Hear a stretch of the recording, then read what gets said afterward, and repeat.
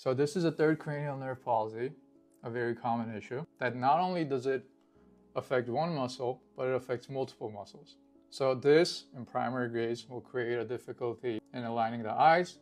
Now the eye is resting lower and off to the side, and it's going to see a jump in the thumb. And in this eye, the thumb is going to appear to be higher and to the left side because they're pointing and they're looking, these two cameras are looking at this thumb from two different perspectives.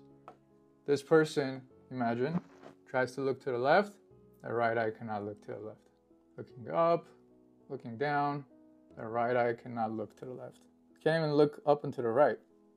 But down to the right, this is their comfortable gaze.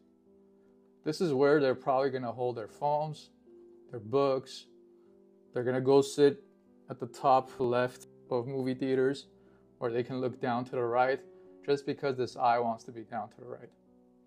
So your whole life, when you have this issue and it's uncorrected, you're going to be compensating, non-stop compensating.